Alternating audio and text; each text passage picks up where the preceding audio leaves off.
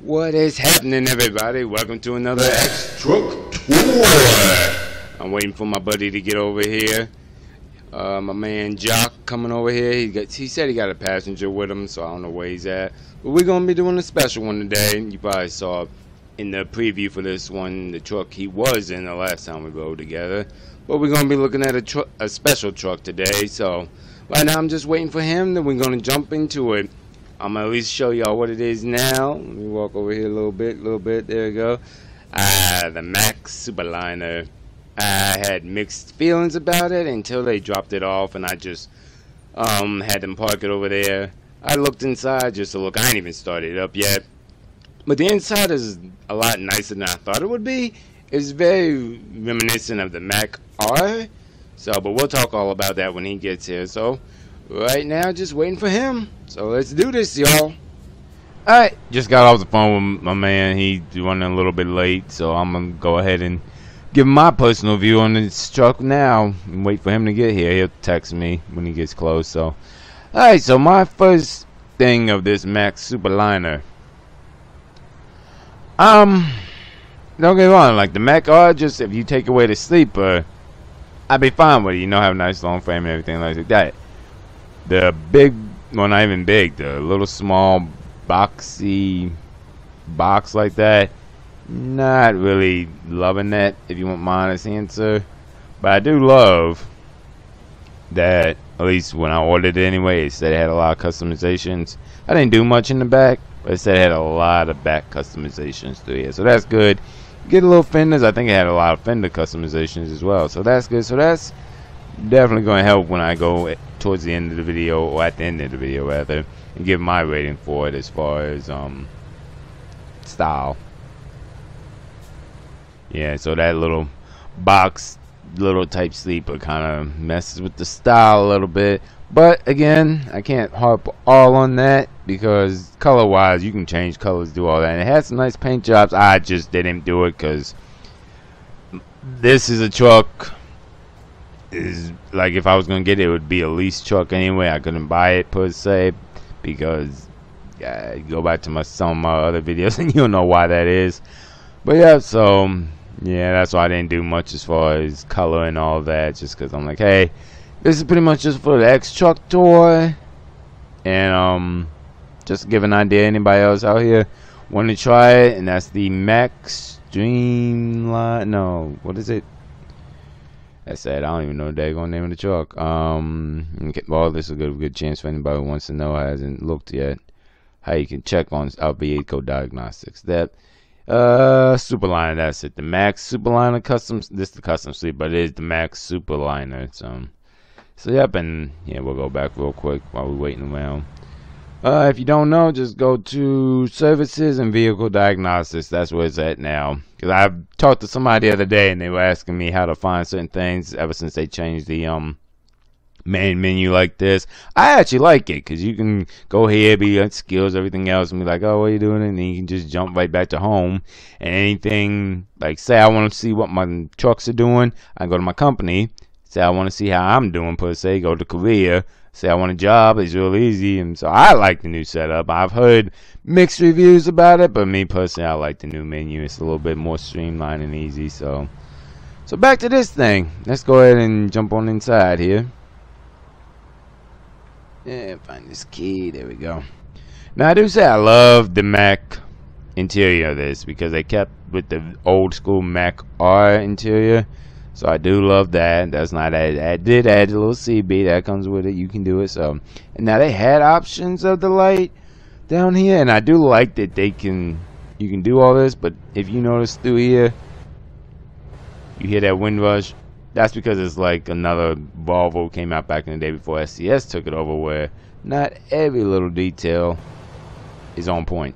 So besides that fact, it's got nice lighting up top. You can walk in the back, look all around, so that is nice.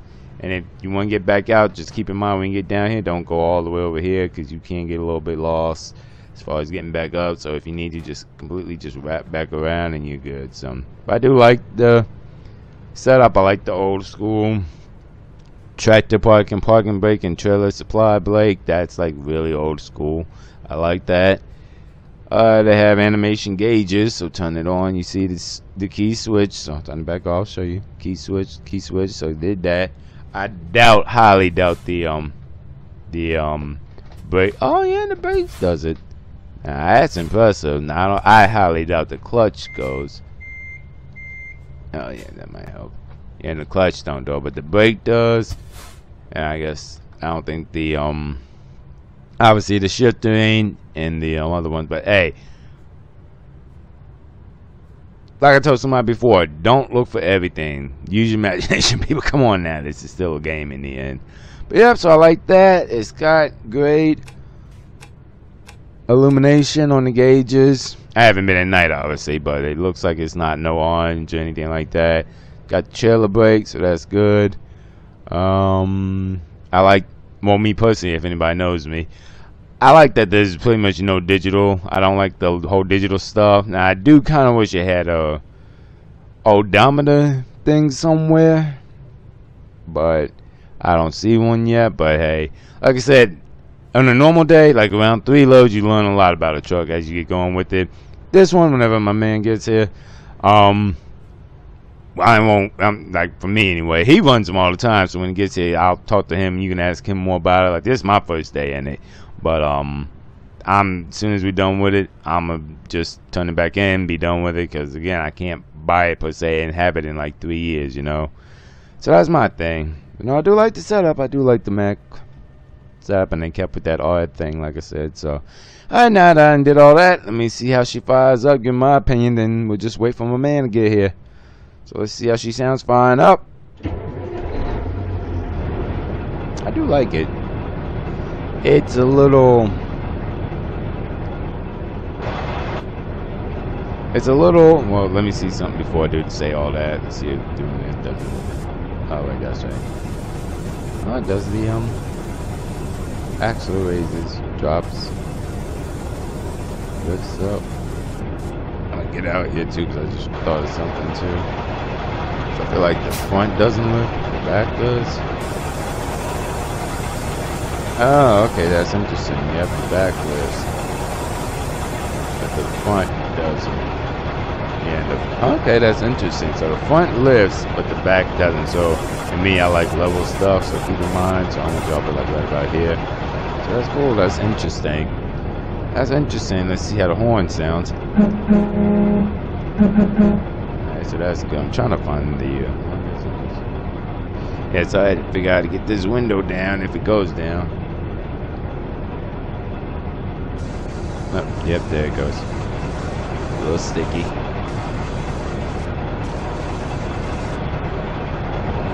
Okay, so it does change up a little bit with the window. Racing into a KW900. Can't really see that past this box thing. Although I think if I had the sleeper off, it would be better. But that's okay. Like I said, I'm showing you and giving you my views as I go, and waiting for the man to get over here.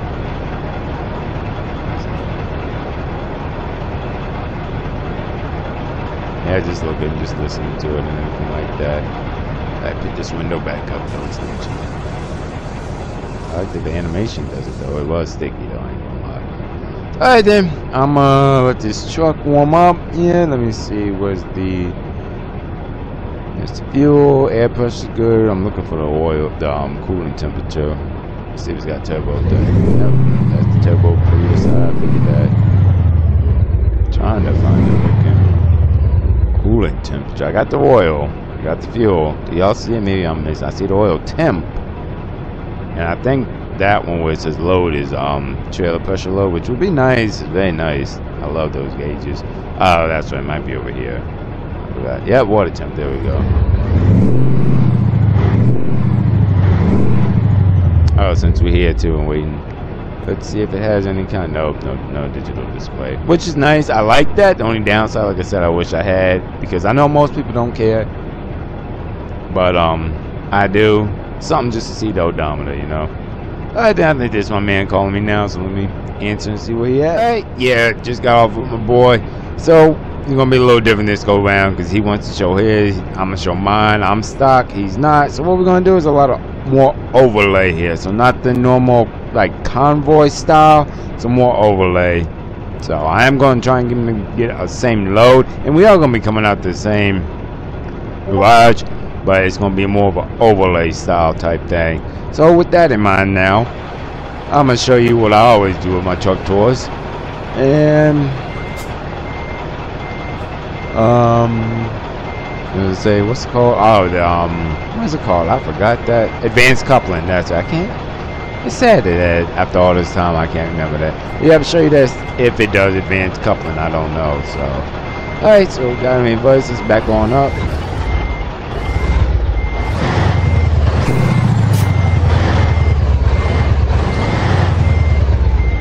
Yep, she got her. And I might raise this up a little bit.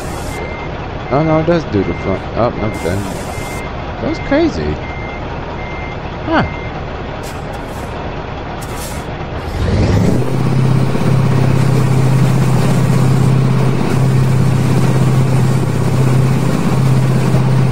Well, it does do the front. I don't have something set, but it does the front. It does do the front. So, alright, let me check on this and see what's got happening. It does do advanced coupling.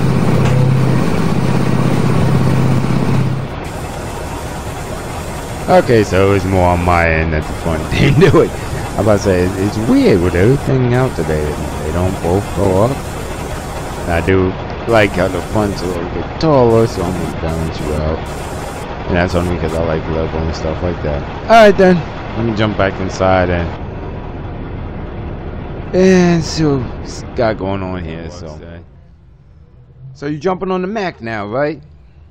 Yeah. Alright. You see that? Yeah, I see a trail. Oh, yeah, wait for the. There it is. There it is.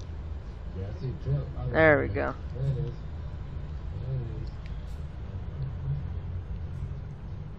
You know, we're gonna do it like this thing, cause you the one that hooked me on. Well, not hooked me on, but introduced me to this. So give me like a 5-minute rundown of what you think of the Mack.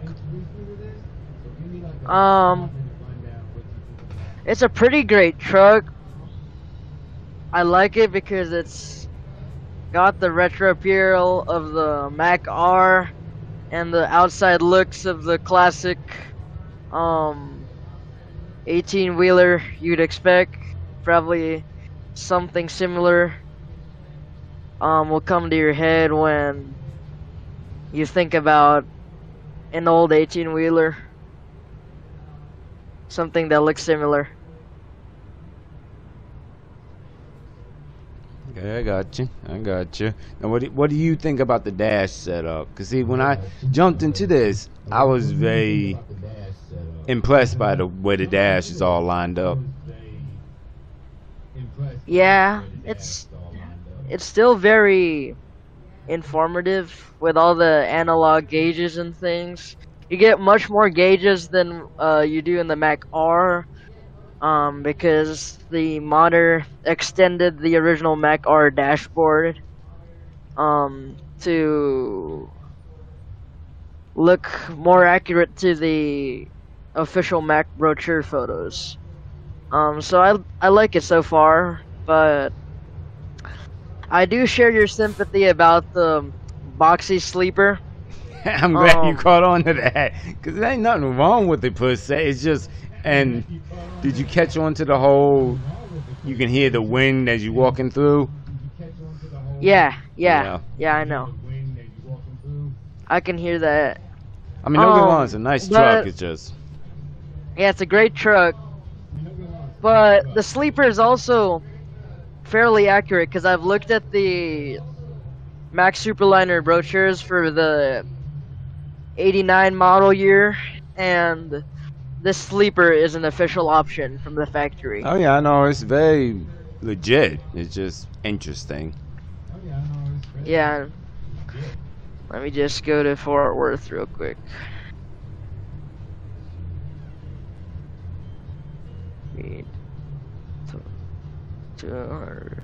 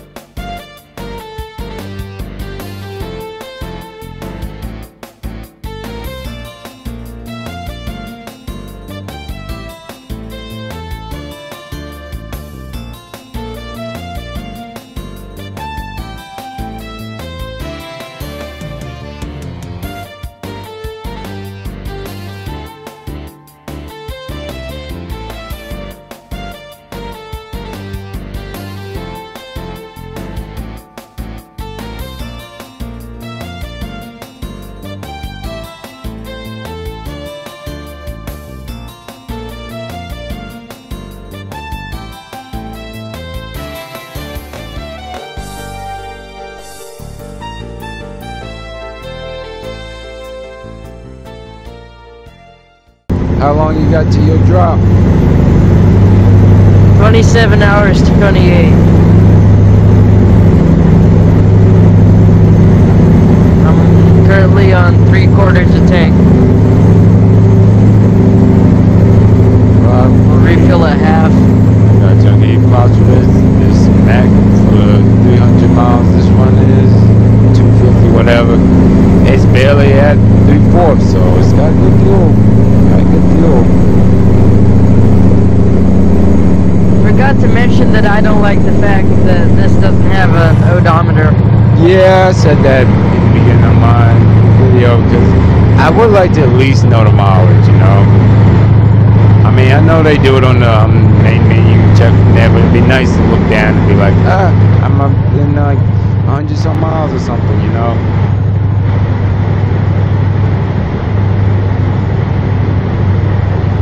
Stock sounds as well, I like that. Yeah, and I like that they added the load suspension gauge to let you know how much weight you got sitting in tandems in the back. I like trucks that have that. Not a lot have them.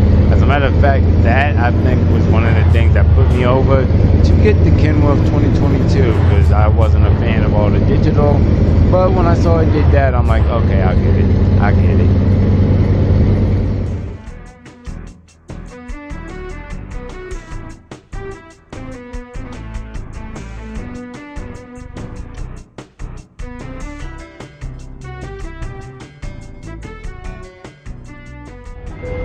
The fun part about this sleeper though is it reminds you a lot of the W900. When you look out the window, you can't really see much till you're right there.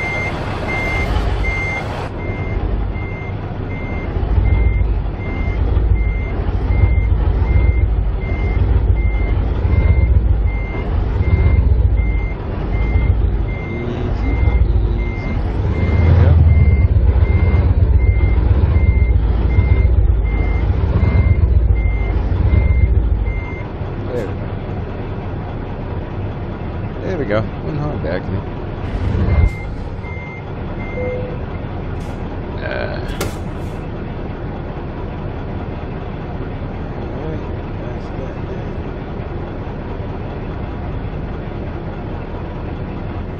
That was a long line. Alright, so you've driven the Mack. You've got a better... You would probably have more... Better... How to say this? Your input will probably be more better than mine because this is my one and only time I'll be in it. So we're going to start with you. What would you say if you had to rate this style-wise, 0 to 2.5? What would you rate it? 0 to 2.5? Yeah. I would probably rate it a solid 2 in my book. Ah, you and me both. Because I said 2 too. Because there ain't nothing wrong with it per se. It's a nice. I love the interior. It's something about that sleeper, and when you walk through here and you hear the wind, yeah, that's just that messes me up. So, alright, that's cool.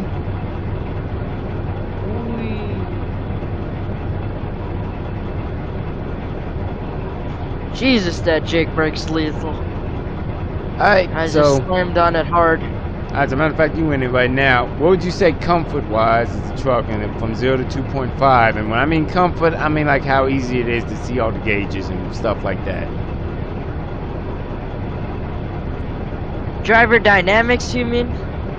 Or just comfort, like how comfortable are you driving that truck? Do you have to turn your head to see some gauges? Do you have to turn your head a lot to see around the windows? Just how comfortable are you? Perfect 2.5 because I can see basically whatever I need to see. Pressure, turbo, Okay, I got you. I got load. you. Okay, I Oil give you that. I temperature. give you that. See, for me, it's a 2 only because I don't like using the heads-up display all the time. I like using the passenger one, but see how you got both of them up? I don't like using that all the time. I mean, I got the GPS, so yeah. Alright, now as far as specs, what would you say that? 0 to 2.5 as far as specs. So that means how well does it run with your computer? It's very well optimized. It does not cause any crashes, frame drops, and it works perfectly in convoy. based on my tests. So 2.5. Yeah, I'm gonna say the same, cause like legit, I ran the entire way up here. It ain't buffer, it ain't lag, it ain't do nothing, and all the gauges are smooth and the animation smooth. Heck, I'm gonna open the window now just for the heck. Oh, it does the thing. See, I'm gonna roll the window down. See, window down, window up. We smooth. Another plus for this truck is that there's barely any sound editing, so you can hear the engine roar nice and clear. Yeah, and that is the truth, because like at the start of this video, from my end anyway, I showed how you could do the different with the windows and whatnot, and even without the window being down, it's still a very loud truck. So that's definitely nice. That's definitely nice. Yeah, because we're back in the classic 18-wheeler format. Nobody cared about how loud it was. Yeah, which makes sense. I mean, in a truck, you don't need these little baby Freightliner sounds. I want to hear it. I wanted to blow my eardrums out.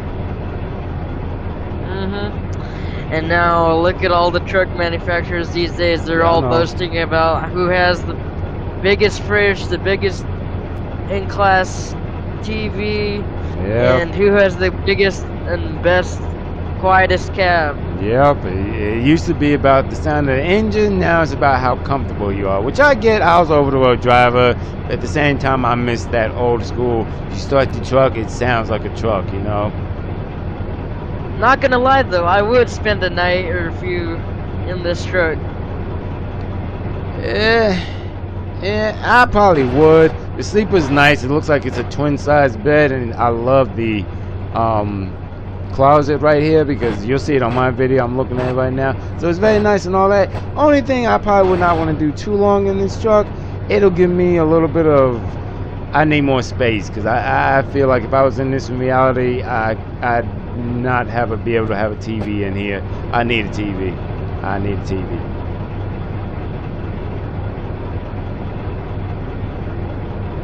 I wouldn't mind staying away from the creature comforts for a bit, but I'm still disappointed that you don't have any power outlets to charge your phone or anything. I get that this is an old truck. Yeah, because they ain't got none of the 9 volts, nothing like that. And yeah, it is old, but you best believe it. If this is reality and I had this, like I owned it, I wouldn't put my own in. I don't care what you say, I would put my own in. But I'm going to put a little context in here for the viewers. For the 1989 model year, the Mack Superliner came out with very good options for the drivers. So when you ordered the Magnum Special Edition, which is available as a paint job for this mod, it came with a double bunk configuration, with a bunk heater, a TV antenna, TV wiring, TV shelves, factory stereo. You got everything. Yep.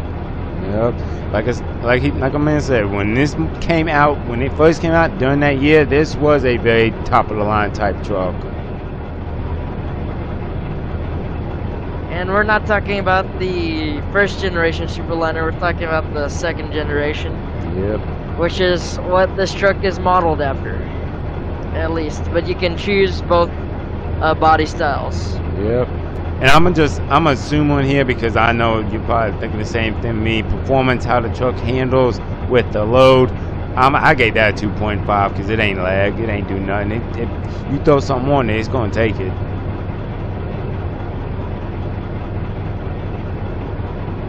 I used to go camping a lot when I was younger with my dad's old trailer, and I didn't have a phone yet, so I would just read magazines and listen to music, and I would camp in this truck.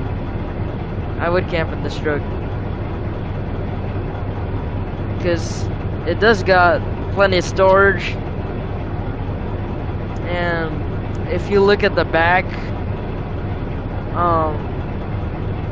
inside the sleeper, you can't really see it with the high quality interior model, but if you go through the low quality one by like zooming into your truck, there are 4 extra cabinets above the wall of the sleeper for whatever. So it's got an A plus storage wise. Oh yeah, you can see it on mine. It's a little dark, but actually it's got like 1, 2, 3, 4. Yep, 6 altogether. 6 altogether. But that's not bad though. Altogether, this truck gets a 9-point rating. That's pretty damn good. That's pretty damn good. That's a goddamn good rating. Yep, that's what I say. That's what I say. Alright, driver. My man, you be safe out there. I see you still going. I'm out. I'm dropped. I'm done. I'm out. But you be safe on this road. Definitely let me know when you get me on the next one. We gotta do this again. Alright, man. Thanks for having me. Subscribe to my YouTube channel. Yeah, his link will be down in the bottom below, so hit that. And we will holler at y'all on the next one.